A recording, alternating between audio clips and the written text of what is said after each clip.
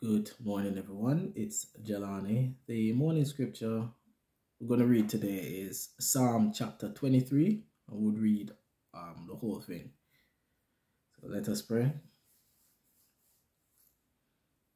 Heavenly Father, we come before you this morning, as every morning, in the name of our Lord and Savior Jesus Christ, thanking you for yet another day of life that you have preserved for us.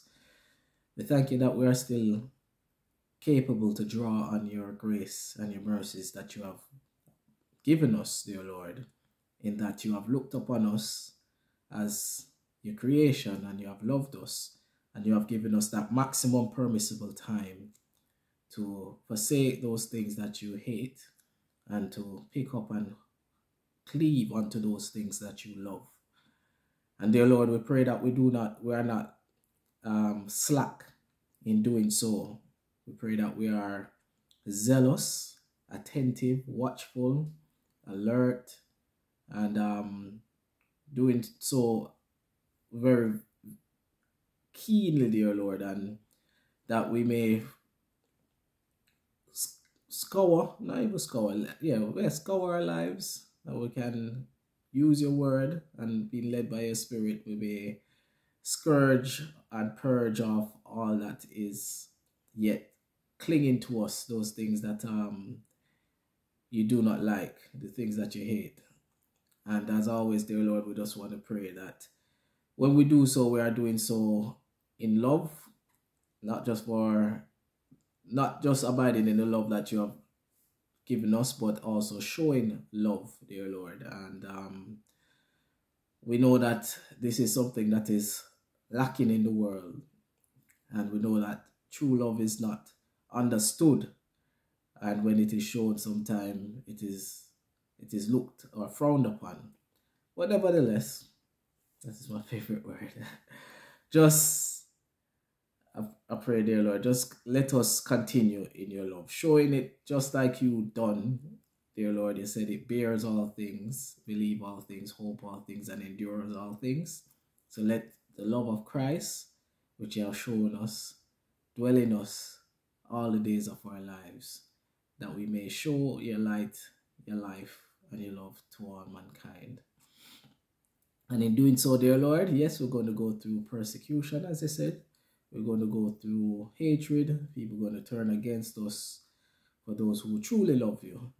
And the world is not going to be for those who love you. And whilst we endure these tests and trials, we pray that we are not moved at all, but that we stand firm as we ask each and every day on you, dear Lord, the rock, the sure rock that our feet are planted, and that we grow in the fruits of the Spirit, bringing it forth in its abundance, even some 100-fold, some 60-fold, and some 30-fold, according to the will of God. And as always, we want to develop our children, growing them up in the knowledge of who you are, so when they're of age, they shall never neglect nor reject you.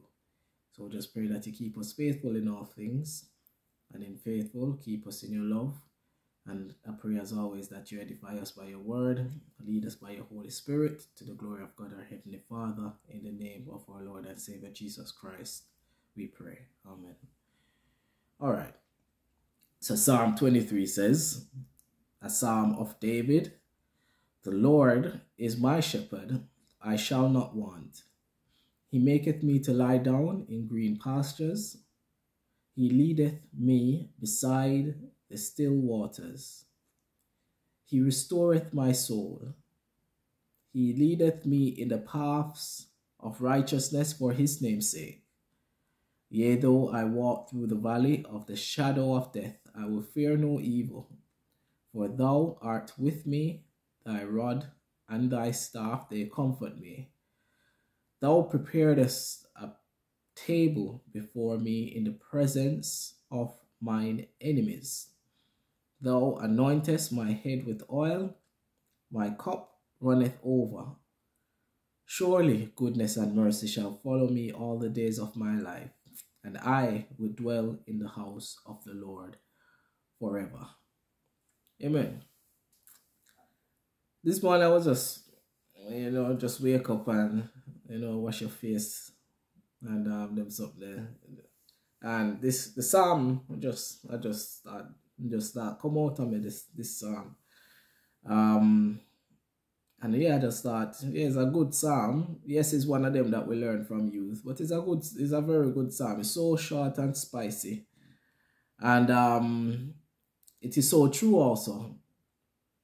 If we are actually the followers of Jesus Christ, as he said, he is the good shepherd, and the good shepherd take care of his sheep. He goes before them, he protects them, right? He leads them, as it said, in the path of righteousness, for his name's sake. Because if you imagine like you have a shepherd and all them sheep them get eaten by wolves and get drop off a cliff and get stolen, or just bad things happening to the sheep, then you gotta kind of look for the shepherd and like, oh, I want to go on here, what's going on?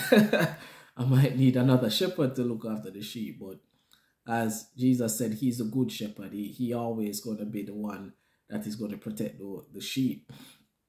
And we know David could relate to this relationship with God, with us, right? Because he himself was a shepherd boy, right? So he knows what it is to be a good shepherd, and he can look at himself and say, you know what? The Lord is my shepherd, right? Because when he was writing it, he was writing it just like, it was obvious it was metaphoric, but he had a first-hand account of what a good shepherd was, right?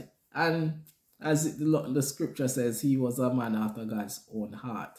And why is that? Because he had a heart of understanding. He knew how to relate to God because God was in him through his spirit, and he was leading and instructing him throughout his life, right? And he could appreciate this, and this is what we want for our lives, to be honest.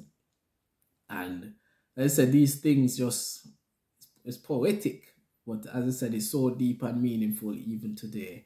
You can read this and say this 1,000,000 times and it's still, because even when we read verse 3 there, he restoreth my soul, and he leadeth me in the paths of righteousness for his name's sake. That just, again, read it 1,000,000 times, but this morning it just hit home again, because without God, trust me, your soul would be in despair, right?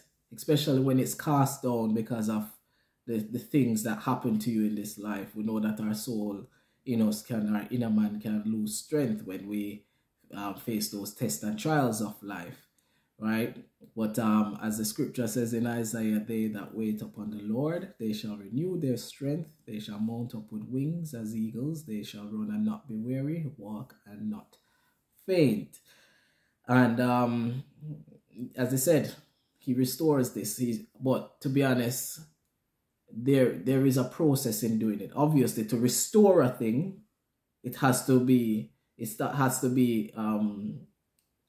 exhausted in a sense, right? If you're going to be. So that's why, again, the scripture said, don't frown upon the chastisement of the Lord. Don't despise it, right?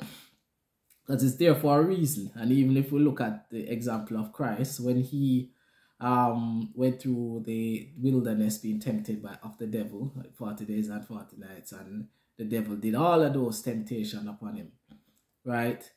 When the temptation had finished, angels had to come and minister to Christ, right?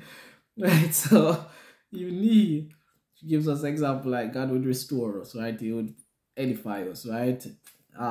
Elijah, same way, when he ran away from the presence of Jezebel, and we saw where even him was in despair. His soul was falling down. He wanted God to take his life, right? But nevertheless, he didn't do it, and God allowed him to be nourished up again. The angel gave him that food, and in the strength of the food, he was able to go 40 days again in that strength. Right, so I say it's a good little psalm here just to remember and just to read and just to meditate upon. As I said this morning, it just come out. It wasn't all of it, like the latter. I think the last part of it, right? We just start say it. So I just start to read it this morning. As always, you can drop something in the comment section, or you can send it in privately to theword@eachreachone.org. And as much as the Lord has led me, taught me, and kept me over the years, I will answer them according to His word, according to His principles, according to His will, being led by His Holy Spirit. So have a blessed day, everyone, and God's willing, we'll catch up again tomorrow.